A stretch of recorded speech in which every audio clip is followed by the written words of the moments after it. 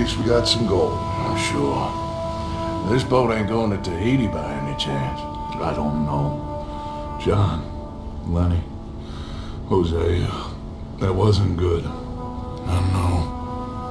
So what are we gonna do now?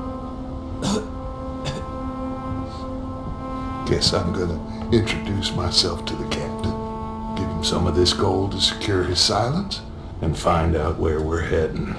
How do I look? Like a shifty, no-good killer on the run from the law. Ain't that the truth?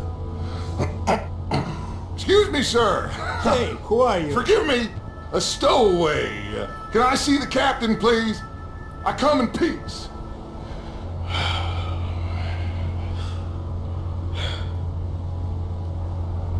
Well, it's gonna take a little more gold, but I think we're gonna be okay. This captain, he is a fine fella, a New Englander from the Cape.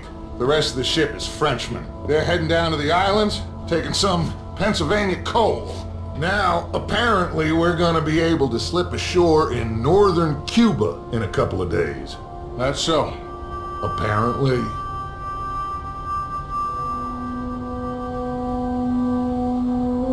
What are we gonna do in Cuba, Dutch? Hold up for a while, then hurry back, gather up the rest of our families. At least we got some money now. Money and loyalty.